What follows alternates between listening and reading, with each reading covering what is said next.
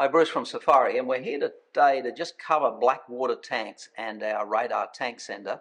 So if you've seen the previous videos, that's battery operated, it's Bluetooth, it's going to the Cerbo. This is the SAE 5-hole bolt pattern in it's anodized aluminium here. That goes on top of metal tanks. If it's a plastic tank, then you'll just put the glue around there and then this will come on. It's perfect for black water tanks, but in black water tanks we want to make sure we get no smell, no odor out of the tank at all.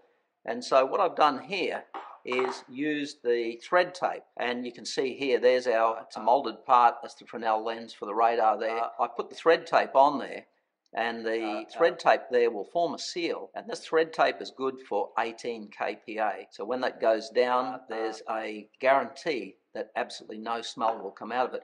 When it goes down, it locks with that little ball bearing there, locks in the top of that to make sure it won't come unthreaded with vibration.